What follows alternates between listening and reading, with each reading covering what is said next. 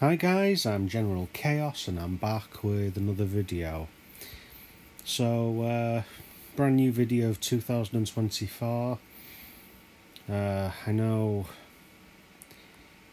exactly what I've done with this video. It's, excuse me, I attempted to draw something based on something that's kind of got a bit of a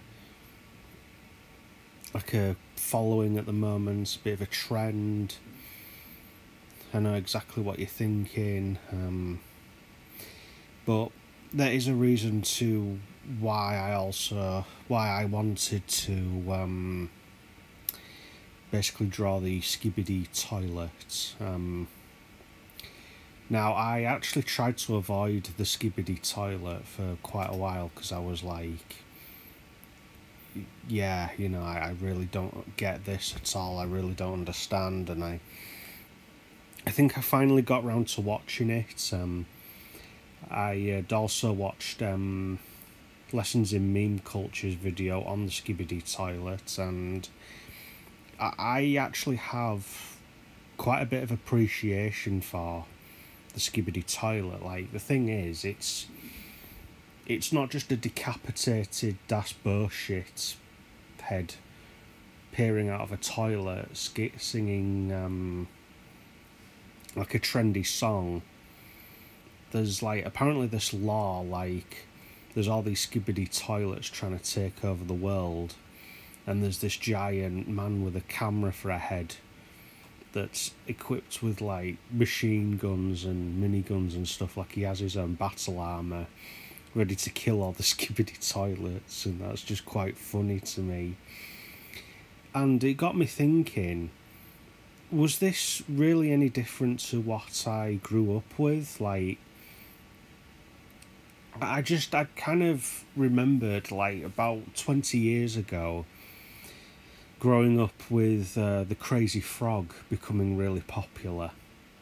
You know, it was on everybody's mobile phones, it was on TV a lot, loads of adverts for it, and he ended up with some friends along the way, and then it wasn't just the Crazy Frog. He started doing covers of famous songs, and yeah, that was basically it.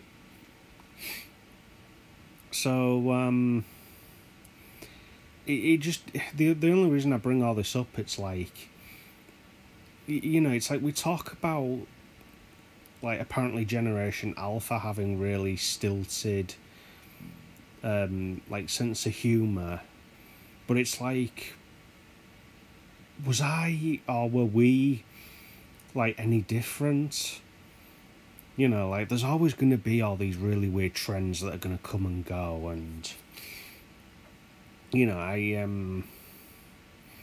just think Skibidi Toilet is really no different, honestly, now that I've looked into it more. And you know, like I said, it's no different to the Crazy Frog. And to be honest with you, I think the Crazy Frog was a lot worse. You know, it was just an anthropomorphic frog that pretended he was on a bike. That was really all it was. At least with Skibidi Toilet, there's this lore to it. And I mean, I guess the Crazy Frog kind of had a bit of a lore as well, but that only seemed to appear around the time they made the music video to the cover of Axel F, and even then it doesn't really make any sense. What's going on? Is the robot on the futuristic bike a villain? Is he the Crazy Frog's friend? Well, I mean, I guess he wouldn't be his friend, because I think he tries to kill the Crazy Frog with a missile at one point, but I don't know, it's was the Crazy Frog a villain? What's going on?